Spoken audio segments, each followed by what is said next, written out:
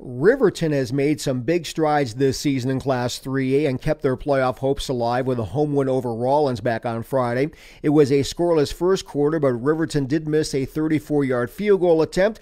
In the second quarter, the Wolverines hit pay dirt as Brock Hinkle got in from the 1-yard line to give Riverton a 7-0 lead.